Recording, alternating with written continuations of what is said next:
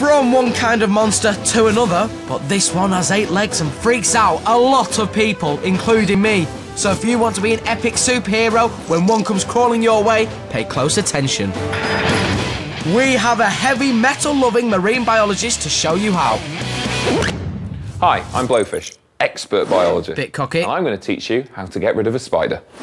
First, you'll need a glass or container big enough to cover the spider. Spider? That's a beast! I'm not touching it.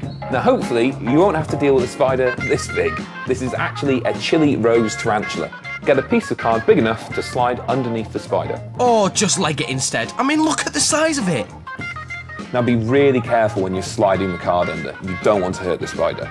Blowfish, you're so brave. You're my hero. Finally, keeping pressure on the container and the card, pick up the spider, take him outside, and release him back into the wild. Or ask your parents to do it for you. And that is how you get rid of a spider.